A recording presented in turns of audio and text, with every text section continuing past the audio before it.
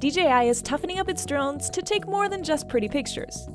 They're unveiling the M200 series, rugged drones for more industrial uses including search and rescue and power line inspections.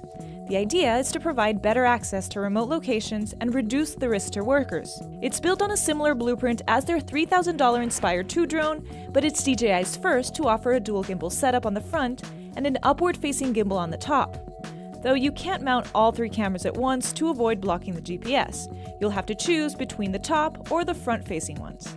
The pilot can focus on flying, using the first-person feed from the built-in camera, while someone else can monitor the visuals from the mounted cameras with a picture-in-picture display.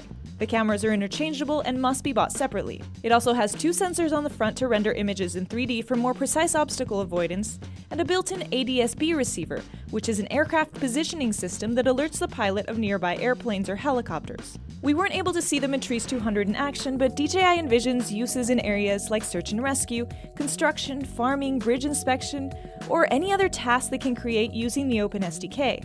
And because it's weather resistant, it will get the job done rain or shine, another first for DJI. The company's drones had already been used in some of these scenarios, but never with this level of customization in both hardware and software.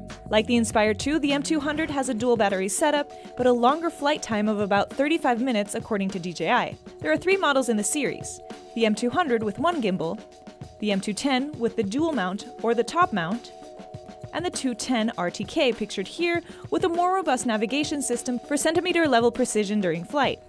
DJI will be launching the new line in the second quarter of 2017.